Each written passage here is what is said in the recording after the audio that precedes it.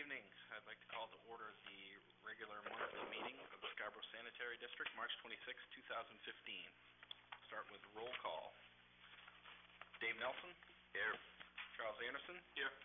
Nick Rico is absent. Ben Viola? Here. Rob McSorley? Present. Seth Garrison? Here. And I am Treasurer Jason Greenleaf. Did I miss anybody? I don't believe I did. Next is the approval of the minutes from the February 26, 2015 investment workshop.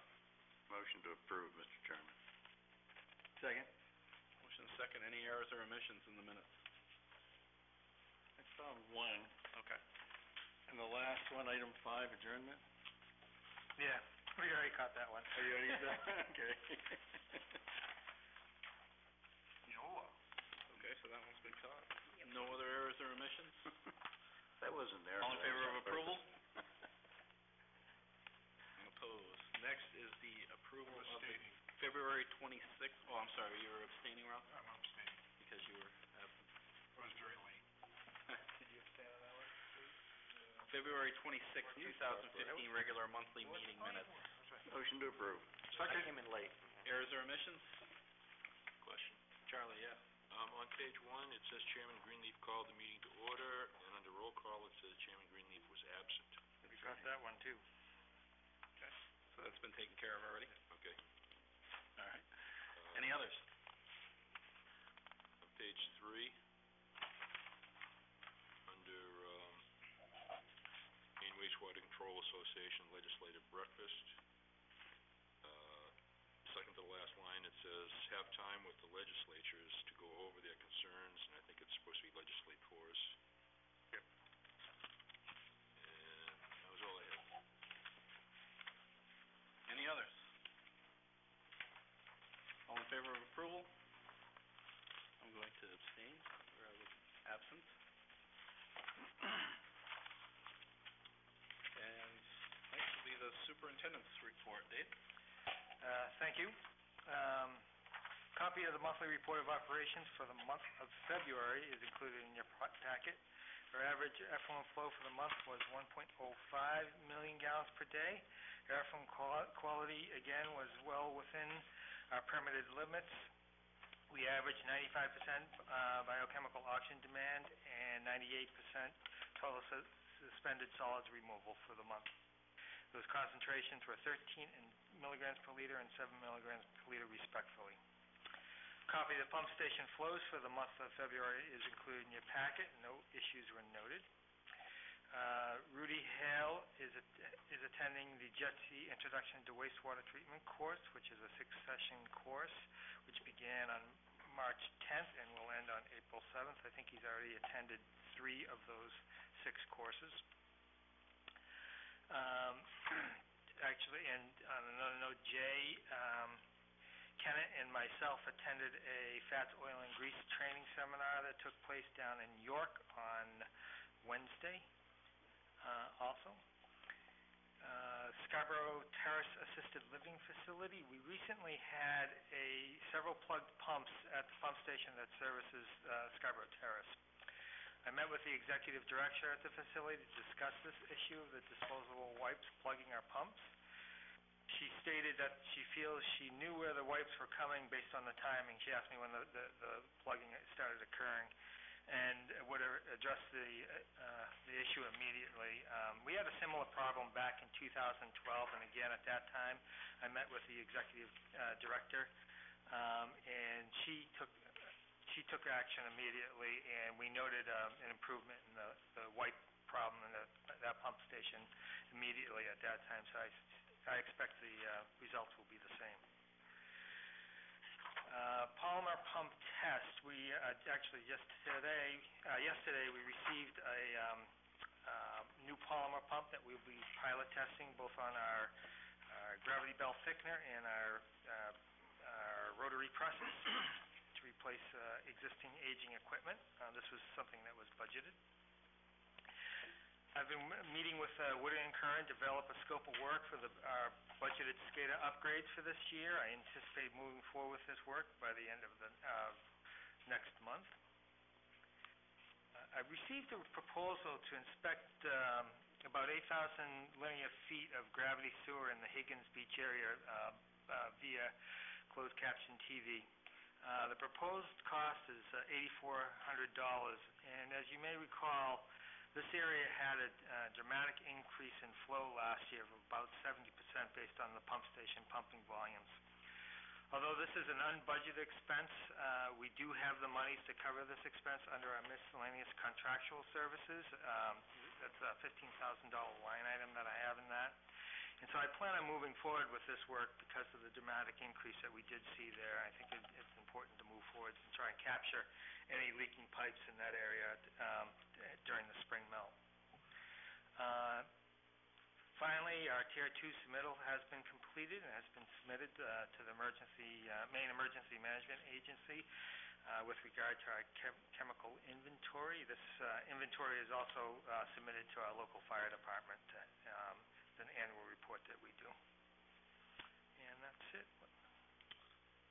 Thank you, Dave. Questions for the superintendent? Yeah, just a question on the CCTV. The $8,400, was that broken down into a linear foot cost and a mold charge, or was that just a price to do that job? It was just a single price to do the job. Okay, and are you planning on doing NASCO PACP on Yes. all the pipes that Yes. you're going to do? Yeah. Okay, good. Other questions? Charlie? Just on that same topic, is Eastern Pipe Service still doing closed-circuit TV inspections? They had a Portland number. Their offices were actually out of Concord, but they had given very, very competitive prices in past years. So I don't know if you've touched base with them or not. I'll do that. I'll check in with him. And he has Dave Williams has done a lot of work with the Sanitary District in years past. Okay. And the other question I had was regarding the power failure today. How widespread was that down Black Point Road with regard to the electrical outages? Do you know how that's affected us yet, Dave, or not? I do not. Other questions? Just one other follow-up. So this is Ted Berry? That's Ted Berry. Yeah. This is supposed to come back around. I did have a question regarding the situation at Scarborough Terrace. It's only been a couple of years.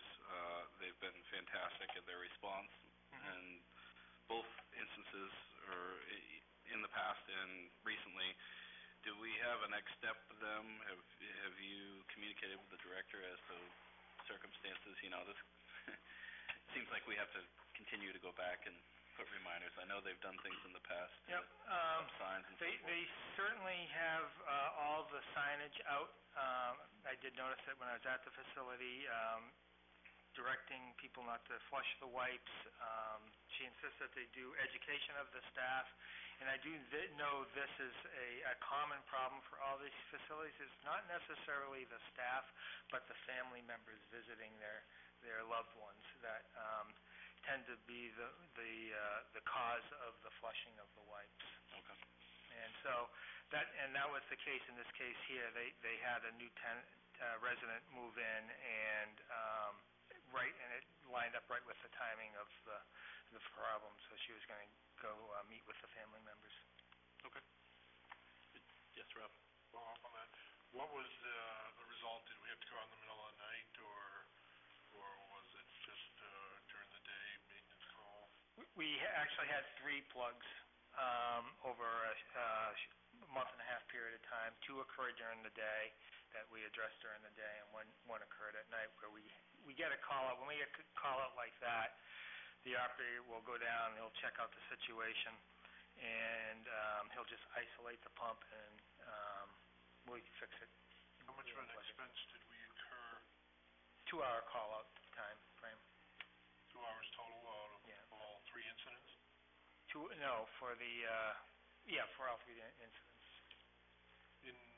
We made them aware in the past that they would be responsible for that. Yep. And what are we planning? Are we planning to bill them or not? At this time, I wasn't planning on billing them because they've been so cooperative. If the issue does continue, I was planning on sending them a bill for any additional expenses.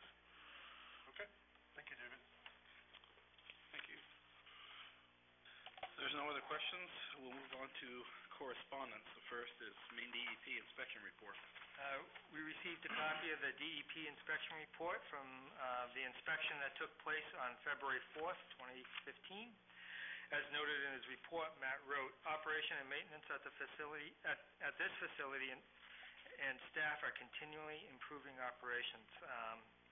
He was very pleased with his overall inspection. He also noted that he will be returning in the spring to conduct an inspection to determine if a stormwater permit is required or not.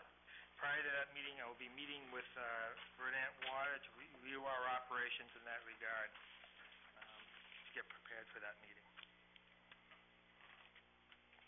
Any questions on that, Rob? Is this a multi-sector permit that he's referring to? I do not know. It was very vague. MSGP? Pardon? An MSGP? Yeah, I believe so, yeah. With no other questions, we'll move on to item B under correspondence, Burnham Village LLC. Burnham Village LLC is proposing a 32-unit expansion of their apartment complex located off of North Street. On their behalf, Sebago Technics requested a letter from the district with regards to the district's ability to serve the proposed expansion. I did provide the requested documentation and noted that the 32 units would be subject to our capacity reserve fee. In a separate letter, Harold Burnham II requested district consideration for a reduced capacity reserve fee based on a single-family apartment. Any questions on that item? None? Move on to, I'm sorry. You did have a question, Rob. I was waiting to see if, I have a apparent conflict of interest because my firm does work for this gentleman, so any further discussion, I will let the party to. Okay. Thank you, Rob. Charlie.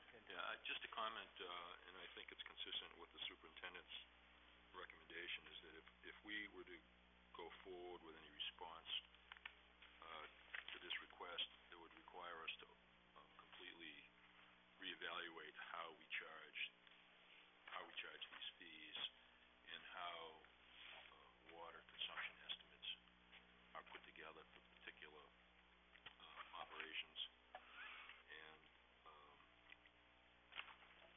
I'd have to see financial statements for the project and how the rental rates are guaranteed to the tenants and how any reductions that we might grant would be guaranteed to be passed on to the ultimate users. I think there's a lot of, we've typically stayed away from these kind of fringe social kind of issues and let the town try to deal with those directly. So I'm not closed-minded about it, but there's really a lot of detail that we have to think about and pursue if we're going to respond to this request. And they haven't given us any documentation on what they estimate water consumption to be, what the net change in fees would be. I really wouldn't want to undertake something of this scale if it's not going to make a material difference in their fee. He's saying it's $38 a month on the monthly rent, and if it's a net savings of $14 or something like that, I don't know that that's material enough to even be seriously concerned about. But I think all those types of issues need to be presented to us for us to really take this seriously. Thank you. Thanks, Charlie. Any other comments on that? Next item is old business. We have none. New business. Item A is Moorbrook Farm Agricultural Products Store. On behalf of Marion and Stuart Harmon, Northeast Civil Solutions has requested district approval to connect and discharge into the sewer the wastewater from an agricultural store with an ice cream stand. I recommend approval with the following conditions. The approved average daily wastewater flow is 200 gallons per day. Any future flows in excess of the approved amounts are subject to additional approvals. No capacity reserve fees are due. The project is within the original sewer service area. This lot has an allocation of 4 residential dwelling units at 200 gallons per day. This proposal will use only one of the 4 allocations. Consequently, the proposal is not subject to capacity reserve fee. Any additional flow in excess of the approved is subject to additional approvals. The sewer service shall have detectable underground utility marking tape placed approximately 3 feet below grade, directly above the pipe, and tracing wire placed on the pipe. Final plan signed and stamped by a licensed professional engineer, subject to this, submitted to the superintendent for approval. Prior to issuance of the permits, the sewer permit is required. A complete application and associated fee shall be submitted to the district at the time the permit is executed. Prior to the permit being executed, no site sewer work shall be completed. And a complete application and associated fee shall be submitted to the district for the grease interceptor permit application. Let's see, and finally, as-built CAD drawings, a stamped PDF of the CAD drawing, and a stamped paper copy to be submitted to the district upon completion of the project. Motion to approve, Mr. Chairman, with the caveats attached. Second. Any questions, concerns? Rob? David, they have shown a test tee at the property line. We typically require a manhole at that location. They do have a manhole on site. It looks like an easy, they could put a fitting there for the connection of their domestic sewer versus their grease sewer and move that manhole out to the property line. Yep, typically, we usually have we do have a sampling manhole in this case here at one location. We do require a test tee at the property line to test the sewer service from the property line up to the structure for integrity. We can do that with a manhole, so that's something we certainly could just move and utilize that structure there. And that's a good point. Well, I got it. Anything else, Charlie? Did you have something? No? I have an aside Okay. that I'll offer. It's not an issue with regard to sewer, however. Okay. Did you want to go ahead with that, or? I'll talk to David after. Okay, gotcha. Yes. They're calling out on the detail sheet a 4-inch Yeah, service, and I it's caught that. It's oh, it's 6 inch 6 on inch, the plans, yep. If there's nothing else, all in favor of approval? None opposed. Next item under new business is 2014 annual audit and annual report. Willett Associates have completed the 2014 annual audit of the district's financial statement, a copy of which is included in your packet. As part of that is our annual report that I included that's bound in with that report. No significant issues or findings were identified. Mike Dunn from Willett Associates is here to make a presentation with regard to the audit, and I recommend approval. We get the presentation. So Would moved. you like the presentation before I entertain a motion? Yes, please. Okay. All right, Mike, take it away. All right, well, thank you again, trustees, for having me present the financials.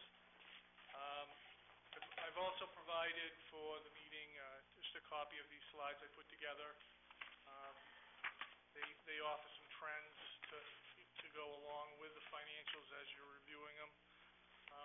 Also, hopefully everybody has the letter that was sent to the board, which is a required communication we need to make. So in conjunction with my presentation, we can look at both the financials and the letter.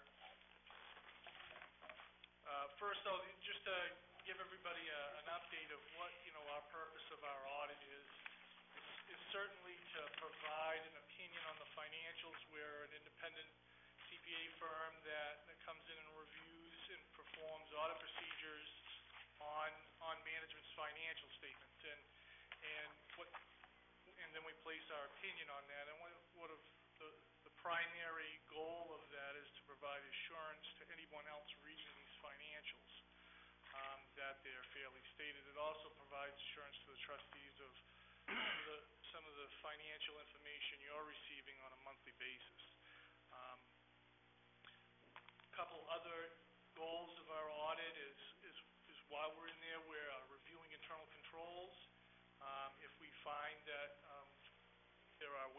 approve the internal controls over financial reporting. We'll make some recommendations. And as David has stated, we didn't have any recommendations at this point on the internal controls. We found them sound. So the third area is providing technical assistance on new accounting standards. On occasion, the Government Accounting Standards Board, which is GAAP, what is followed to put together your financials, they issue new standards of how to record and report financial information. There were a couple new standards that were issued this year. GASB 67 and GASB 68 deals with multiple employer pension plans. The district does not have any of those, so at this point we did not elect to adopt those new accounting standards. So these new accounting standards don't have any effect. The trustees, as you look at maybe other financial statements, maybe with the town of Scarborough, multi-employer pension plan would be Maine peers. So any other districts or government entities that have or involved with Maine peers are probably adopting this, and you're going to see changes on their financials. But the Scarborough district doesn't belong to Maine peers. They have their individual pension plans, so that's why this standard doesn't comply, wasn't adopted. The first thing I'd like to go over is the letter. And I've summarized it on this one slide. It basically provides the trustees with the result of the audit, and most of the areas we're required to communicate are bolded throughout this letter, and I've, again, including them up there. First area under qualitative aspects of accounting practices, the first paragraph deals with the new accounting policies, and if the district did have one that they adopted to follow the GASB standards, we would like to make sure we communicate that to the Board of Trustees. So that would notify you that there's changes in how things are recorded and reported. This letter basically states that there was none during the year. A couple other areas, significant estimates, significant disclosures. The financial statements do contain significant estimates and disclosures. Well, not really significant disclosures, but definitely a significant estimate, which is depreciation. That's an estimate made by management on the life of the assets when they're purchased and how they're expensed over that period of the life. So that's an estimate. It's an expense that's in the financials that you should be aware of. That's a non-cash expense. The item was already purchased. It's now being expensed over a period of time. We didn't have any significant disclosures. The disclosures are consistent with prior years, and they meet the standards. They basically outline some of the significant areas of the financial and provides more detail on that. So it also, the disclosures have significant accounting policies of the district. None of those disclosures changed during the year, so we didn't find any that were considered significant. These other areas on page 2, talking about if we had difficulties performing the audit, if there were misstatements or findings we had that management elected not to correct, we had any other types of disagreements or other audit findings or issues, this is the letter that we would use to communicate those, and we had none of those. Actually, the audit went extremely smooth, considering Wendy's first go at it, I guess you could say. She was well prepared, and she actually provided us a lot of information before we were even in the field. So it was a good job on Wendy's part. Any questions on this letter?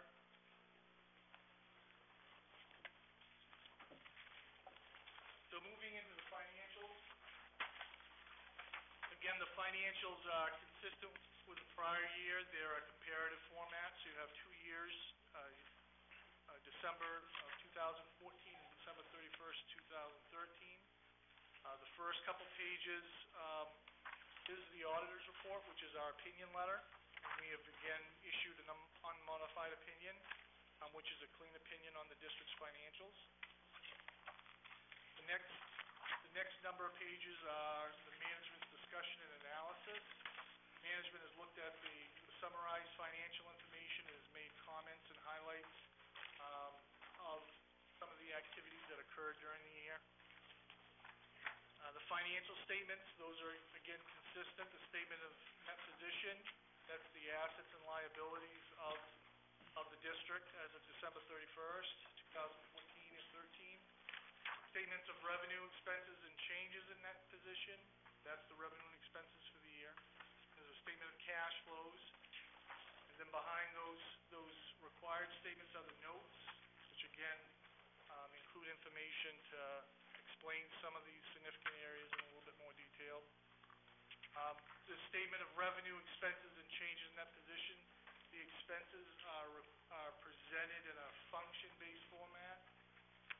So management has included a schedule of operating expenses after the notes, which breaks down the expenses of those functional areas and natural expense categories, things like wages and utilities and those type of items. Behind that is the superintendent's report. So we're going to look at first on page 10 of the financial. This is going to be the statements of net position, the assets and liabilities, and I put together a few slides that show a 5-year trend of the district, just looking at the asset portion of this statement, which is the top half. The only item that I didn't include in this slide was capital assets. It would have skewed this graph, so everything would have been real tiny. So I pulled that out to then put it into a separate slide. But you can see there's some very good growth in the assets of the district. We've got it listed as investments. Those are really the district's reserves that they've set aside and designated for particular purposes. You can see some of the more assets that are involved with the operations, such as the accounts receivable, the inventory, and the other assets. Those are all fairly consistent from year to year, which is expected, as based on the nature of a sewer district and how it operates. You're going to expect those to be fairly consistent. You can see in 2013 and 2014 the receivables have jumped slightly. That was due to the rate change that occurred. So that was expected as well. And there has been a fluctuation in cash in 2011. 2010, 2011 is when you constructed a pump station. Most of the investments were removed at that point and brought into liquid cash as part of the construction, and then they were basically reinvested into the current money market funds that they're in. That's what the swing in cash during that period. But you can even see the growth in cash that's occurring between 12, 13, and 14. Again, some of that is due to the rate that recently occurred. Any questions on that? Taking a look at the capital assets, you can see a decrease in these. Again, the district over the past 5 years hasn't really made a lot of capital asset purchases. They've made some smaller ones considering the size of your capital assets. They made necessary ones each year, but for the most part what you're seeing is the depreciation. This year was about $1.6 million. It's going to be about that amount every year. That's why you're seeing that expensing of those purchases over certain periods of time. I have a question. Sure. Are vehicles included in that capital assets? Okay. So what are up top of the other assets? What would be under that category? In the top table, not on this one, the table before this. Previous chart. Oh, it would be things like prepaid expenses. I don't think there was very many. No, there weren't, but I mean, it's a very, very, very small bump there. I think the one you see in the middle, I don't have a pointer, but well, maybe I do. 2012. Okay, this one right here, this is cash. I know the shades are a little off. Your other assets are down here, which is primarily prepaid. Is that what you're referring to? Yeah. Yeah, that's prepaid expenses is primarily what's in there. Okay. I have a quick question, going back. With your other municipal and, no, the other graphic, the next one after this, with your other quasi-municipal and municipal employees, what percentage of capital asset renewal are they funding generally out of bonded debt versus out of internal cash? Or is it all over the place? It's all over the place. I mean, I don't think there's a percentage per se, but I think what I see most, most districts do is they come up with a plan and they try to follow that plan, a 10-year plan, or they try to fund a percentage of the depreciation that's being taken. So the tricky part with a district, whether it's a water district or a sewer district, is you have a large portion of your capital assets that are underground. And they're being depreciated over a long period of time. So it's hard to really, and that's kind of where a 10-year plan would come in, because they would choose to either do certain streets and replace those assets way before they're fully depreciated. The normal assets you see around the district, the vehicles or the equipment, that's really a very small portion of what's there. And so you kind of look at what I see is the immediate needs or short-term needs of the smaller assets like vehicles and equipment, and long-term needs are more of a planned 10-year plan type deal with those certain, they're replacing streets or pump stations in your case.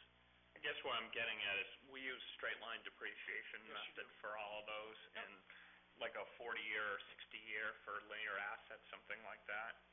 So I'm curious about, what you've seen with other folks as far as how much of their asset value do they let degrade over time to use that depreciation to fund operating versus funding additional capital. I don't know if I can answer that question. I mean, we don't. I think what I see is I don't see them taking a percentage of the depreciation to determine how much they're going to fund capital. I don't see that a lot in the districts that I do. It's primarily looking at both ends of the structure, the long-term portions and the short-term. So simply need-based, based on their CIP. That's usually the smaller assets is need-based. Charlie? Yeah, I guess my comment on that would be that user rates usually drive the limitations as to what different districts actually go ahead and fund out of annual user fees to set monies aside. The district has historically been very aggressive in setting monies aside. In order to control rate increases, we have allowed our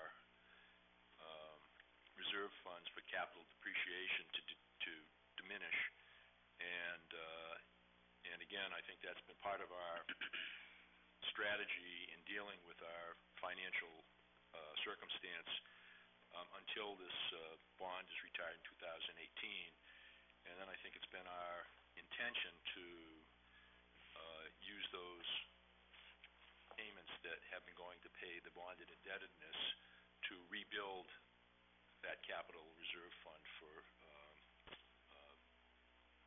depreciation. So yeah, I think we're in a pretty good position. I mean, it seems like we still have a fair amount to depreciate on our existing assets compared to other utilities I've seen that, have less than 10% of their remaining depreciated value. but I think Yeah. Well, and your operations are fairly new per se. I mean, Exactly. It's only 10 years ago when that came online, so that's fairly new compared to a lot of districts. we have a lot of miles of sewer that are 40 years old, so Yeah. I think there'll be issues. We may identify examples of the TV inspections at the Higgins Beach system there that may turn up capital type projects that could be necessary. But And that's another thing that I've been seeing too, is that a lot of times with the older assets that are in the ground, a lot of times the districts don't dictate when those get replaced. It's usually in conjunction with another project going on, a road system, a bridge, or something like that, and then they are forced to jump in and make those repairs or replacements at that point. Yeah, I guess, my commentary is we have a lot of, we're in a fairly good position compared to a lot of other utilities where we don't have a lot of heavy capital needs, but yet we have a healthy amount of depreciation available to us and, a good cash and asset reserve. So, very unique position compared to a lot of, sanitary districts across the state.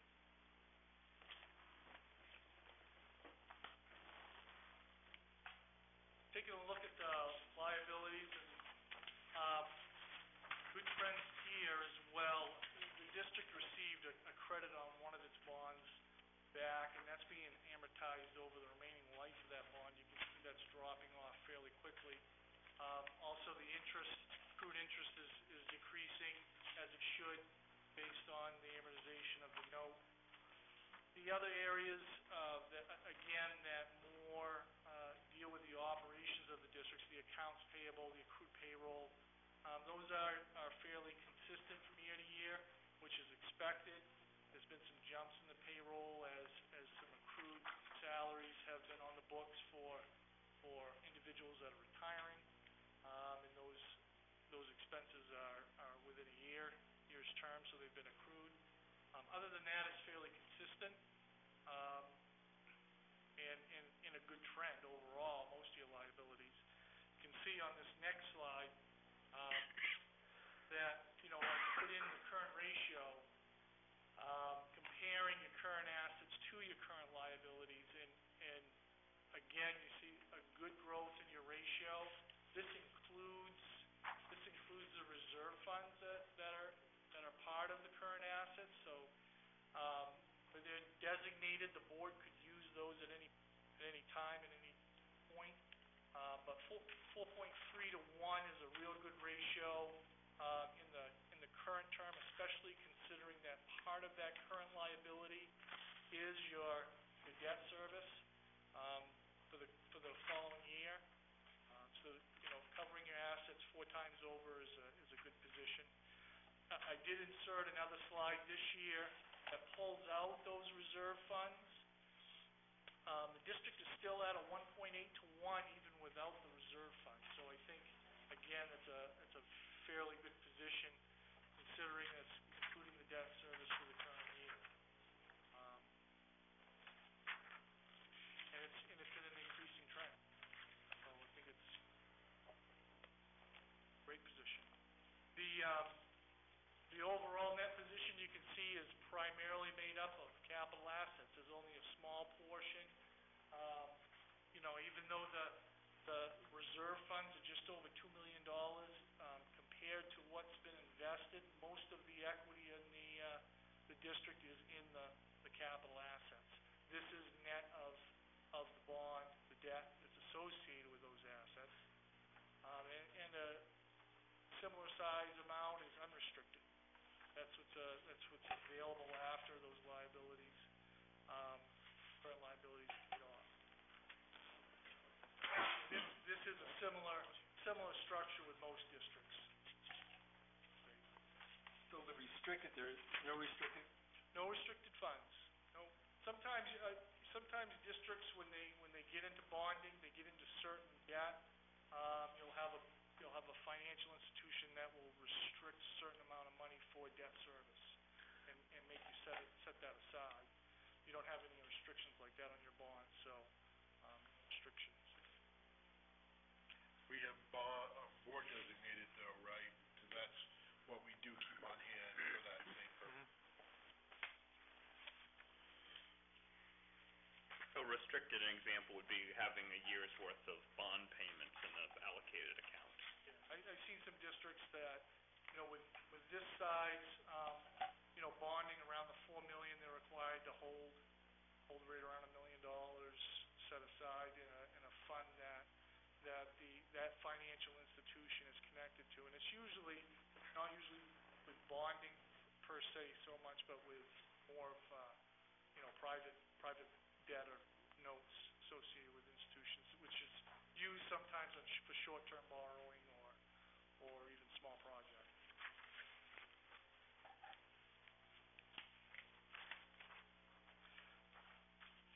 Moving to the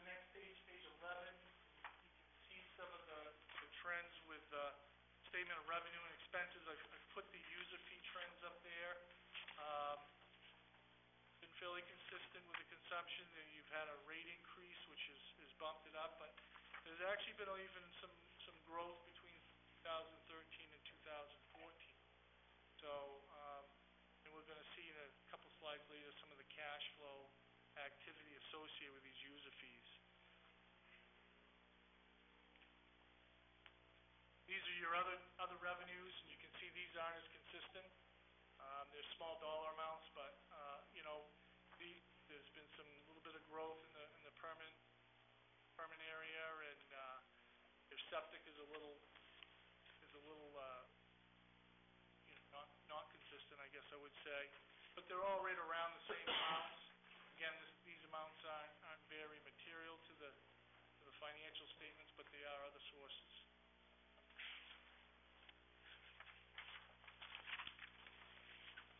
Page 12 is the cash flow statement. I had this slide up last year, just kind of looking at the changes in your cash flow. Starting out with your operating expenses, there was actually a decrease this year in operating expenses by about $55,000, or about a 2.7% decrease. And looking at your revenues, there was actually almost a 10% increase there. Those increased about 288. Together, you've got an increase in cash flow for your operating activities from 2014 of about $343,000. That's a real good trend. Last couple of years, that has been growing. The net result, looking at those cash flows, and I'm just comparing it to the financing, is this year's overall cash flow of $1.2 million compared to just your debt service of $908,000. That's interest in principal for the prior year. You're over $325,000 over that. So that's the type of income from operations that has basically helped out and is primarily the biggest part of your change in cash. The statement of revenues and expenses actually shows a loss, and that loss is primarily generated from the depreciation, which is non-cash. So you actually have growth in cash, both in your reserve funds from the capacity upgrade fees and also from operations in your normal cash. So, again, very good trends. The district is sitting pretty well at the end of 2014.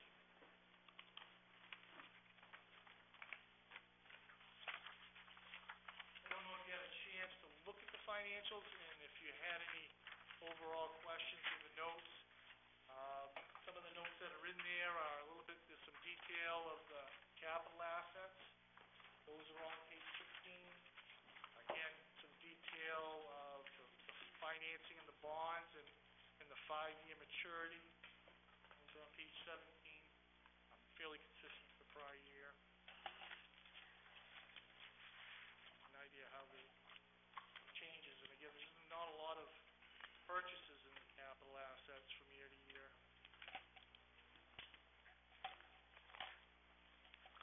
I guess I'll make another quick comment just on our rate structure. You know, from the other districts I've seen, we're benefiting by having a fixed rate structure like we do instead of a volumetric-based program. A lot of the other utilities are seeing decreases in their flows, which is translating into decreases in operating revenue. So ours has been very stable because of that rate structure, which is good. Any other comments or questions for Mike? No, I'm pleased with the great report. Thank you very much, Mike, for coming in. Thank you for your firm as well, and Thank you again for everything having that me. you do. Thank you very much. Staff treated you right? Oh, yeah. Okay, I'll make sure. Kept us right in line. All right. Thank you again, Mike. Thanks. Thank you. So I guess now we've had Mike's presentation. I'd entertain a motion for approval. So moved. Second. Any additional questions? Mr. Chairman, just procedurally, we generally accept the auditor's report and the superintendent's annual report together, consisting our charter-required annual report. Okay. So include that. Thank you. We have an Split amended the mind motion. on that one, Charlie, thank you. You don't miss much. We have a second to that amended motion? Second to the amendment. Wasn't Dave gonna give us a presentation on that report? Do you want one? I don't know. Okay. Sure. Why don't you? All right. Beginning on page 21 of the bonded report is the annual report that I put together. I touch on some of the specifics of who we have served, who we've added to the system throughout the year, and I'll just walk through it. We're currently providing collection and treatment for about 5,000 accounts, which is an increase of 39 accounts from last year.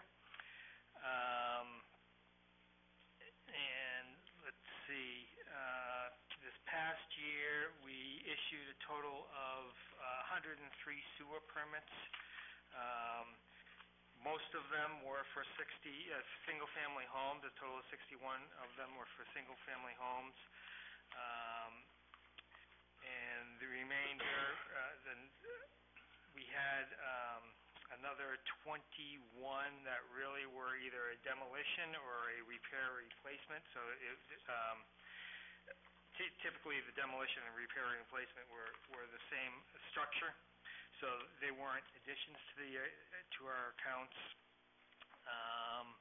And then we had several single-family units with accessory units or duplexes. And then we also had 8 sewer extensions this past year that were approved. Of the 8 sewer extensions, that's going to add approximately 10,000 feet of gravity sewer, another 3,000 feet of force main, 60 manholes, and the potential of adding up to 170 connections, sewer connections. As of 2014, we operate about 68 miles of gravity sewer, another 23 miles of force main, and over 2,000 manholes. 23 pump stations, plus our treatment plant, which is rated at about 2.5 million gallons per day. We employ 13 full-time employees. Let's see.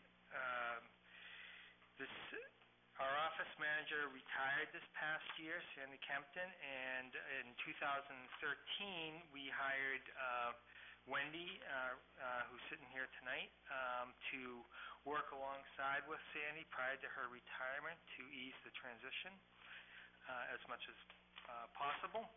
And then when Sandy did finally retire, we hired our new clerk to replace the clerk that had retired prior to when we hired Wendy. In 2014, we came in slightly under budget. We expended $3,078,371 versus our budget, which was approximately $3.2 million. Our 2015 budget reflects a total increase before capital expenditures of $72,000, which translates to about a 2.4% increase. The total budget, including capital expenditures, is up $238,000,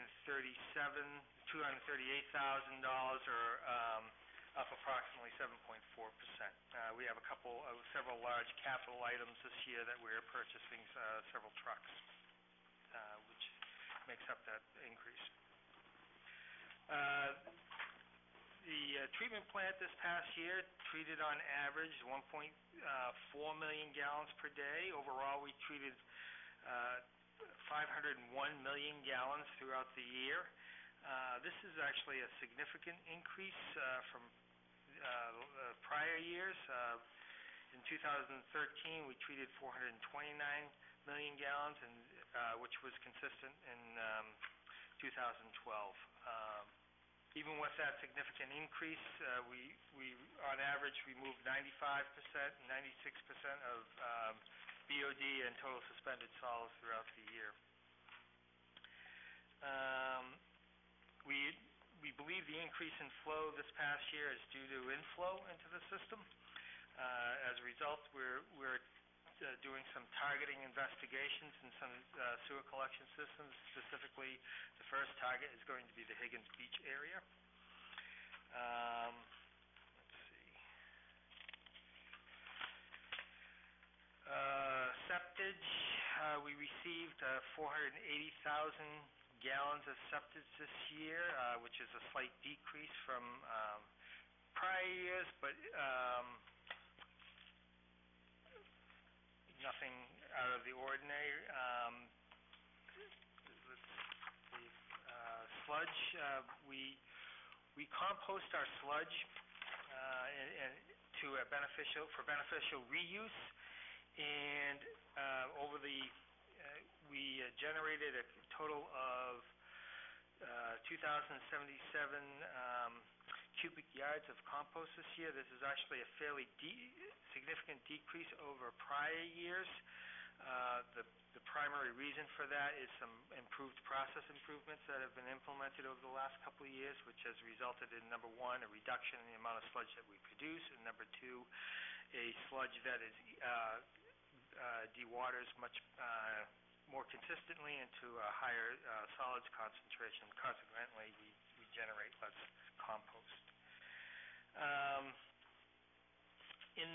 Over the last couple of years, we have implemented several improvements at the plant, primarily focusing on the aeration system for the treatment of the wastewater, including the addition of dissolved oxygen probes to monitor and control the amount of oxygen that is being transferred into the wastewater. We've added some electric actuators to better regulate where that air is going, and we've done some significant program changes to our SCADA system to help better manage that system. As a result of that, prior to me just getting here during the summer times, we have 350 horsepower blowers that provide air to our aeration system. It was not uncommon during the summer when I first arrived for 250 horsepower blowers to be operating during the summer at 100% capacity. Right now, in the summertime, it's very rare that a second blower even comes on. So a lot of the improvements are really starting to show up in how the operation is running. And that's that. One of the things that we're looking at doing is in the coming years is to provide some supplemental mixing in the aeration systems, again, to help improve the operation. We've added magnesium hydroxide into the system, and that's one of the process improvements that really has helped the overall biological process to the facility. We continue to pilot test various types of equipment to see if we can further improve operations, fine-tune it, and when we have equipment that needs to be replaced, we want to make sure we're getting the right equipment that meets our needs. So it's not uncommon for us to test something, and if it doesn't work out, we send it back and move on to something else. With that, that's kind of a brief summary of the report. Hope it wasn't too disjointed. Sounds good. Okay. Thank you, Dave. We have an amended motion, a second. Charlie, did you have a question or a hand up? No, I just wanted to compliment the superintendent and the staff for what is reflected in this report and the progress they continue to make every year to increase operational efficiencies, and compliment the superintendent for working effectively in his relationships with the trustees to advise us on policy and to implement the policies that we do move forward with. So I think it was a great year in 2014. I think we're off to a good start in 2015, and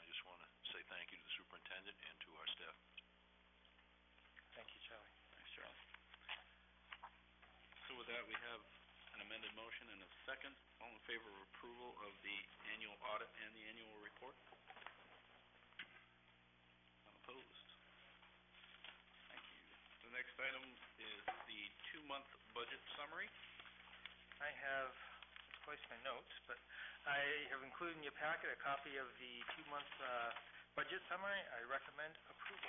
Thank you. Motion to approve, Mr. Chairman. Second. Second, any questions on the budget summary? Yes, Rob? We're done with, pump station 11, right? Yes. Think we can take that off the report? Yep. No other issues, right? No other issues down there, right? Not today. Everything's subject to change. Yeah. Day's not over. All right, all in favor of approval of the 2-month budget summary? None opposed. All right, that brings us to public comments. We do have one member of the public remaining. Mike, any comments tonight? Thanks again for your presentation. Trustee comments, I'll start to my right with Charlie. No, I think I made all the comments I need to make. I think everybody's doing a great job, and I think the reports tonight reflect the district's in a solid position, and obviously from year to year, we're all thrilled to hear that information, so I guess we gotta keep doing what we've been doing. Thanks, Charlie. Rob? Staff, I want to congratulate them once again on a great audit. Good report, David, in there, and continuing the good work. I'd also like to congratulate Mrs. McSorley on her anniversary. The fact that I've survived this long, and everybody have a happy April Fool's Day. These are the comments, and thank you to the staff. It's doing a wonderful job. We see that about every week when we're down there. Thank you. Thanks, Seth. Yeah, I would just like to encourage members of the public to have an interest to look at our financial statements and look at the productivity numbers. I think you're going to find really favorable cost per gallon of treatment, very good staff to budget ratio, some really impressive numbers in the audit. So thank you, Dave, to you and all your crew. Could I add to that, to invite them, if anyone ever wants a tour of the facility or facilities, they're more than welcome to come down, and I'm happy to provide any type of tour. Great. I'm all set. Thank you. All set? All right, just a few comments myself. First of all, thank you very much to the staff, especially Wendy, in preparation for the audit. Apologies for myself for missing the last 2 meetings. Unfortunately, my work had taken me away and out of state and was unable to get back for the last meeting, so thanks to Ben for taking the reins and holding down the fort here. Also wanted to congratulate all of the Scarborough sports teams who made the playoffs this year and represented the town very well, and special congratulations out to the state championship hockey team, the second state championship in the town, first in Class A, but the 20-year anniversary of the last state championship, which I was a part of, so congratulations to the team, and I was at the game. It was fantastic. Great job, gentlemen. And with that, I'll entertain a motion for adjournment. So moved. Seconded. All in favor of adjournment?